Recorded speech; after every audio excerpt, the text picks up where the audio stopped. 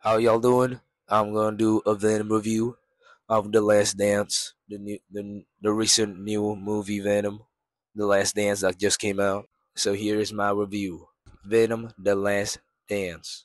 I came out of the movie speechless, but not in a good way. By being awed by greatness, but the complete opposite of an enjoyable experience.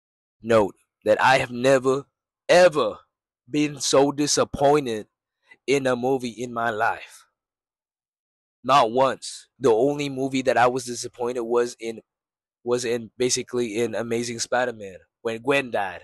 And that was a good disappointment where you would actually deserve to be disappointed. I have never thought a movie that bad could completely ruin my entire day.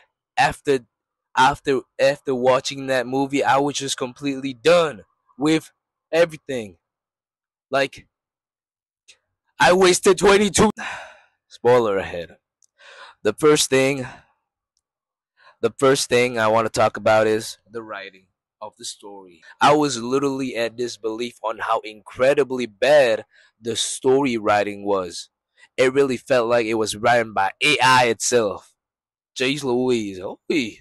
For example, in one of the scenes where Venom couldn't transform into his full form, due, due to the certain enemy being able to track him wherever he is whenever he transforms. But but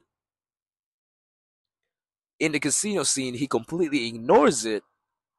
The risk of Eddie and himself being located and hunted down just for the sake of him being able to dance with Mrs. Chan. With Mrs. Chan. He just wanted to dance with Mrs. Chan, dude. At that point, I was just completely flabbergasted and I was just like, okay, this now here, this just feels like a fever dream.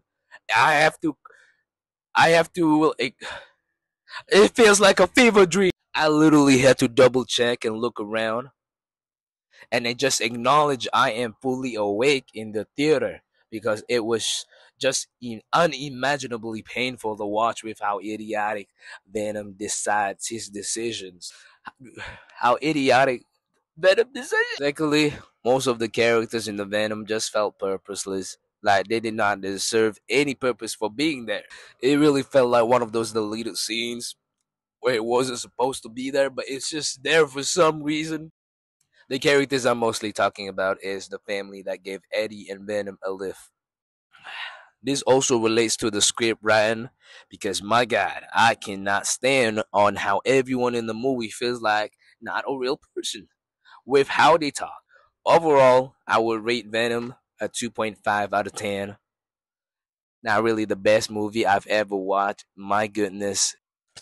It was just goddamn terrible to watch. No. My memories. Memories, my memories, memories of him. Memories of him standing here. I can still hear his voice in my ear. Oh yeah! Memories of him talking to me. I can still hear his voice in my ear. You do! Memories of me going outside, all by myself for a walk outside. Memories help me remember him, the things he did, the life we lived.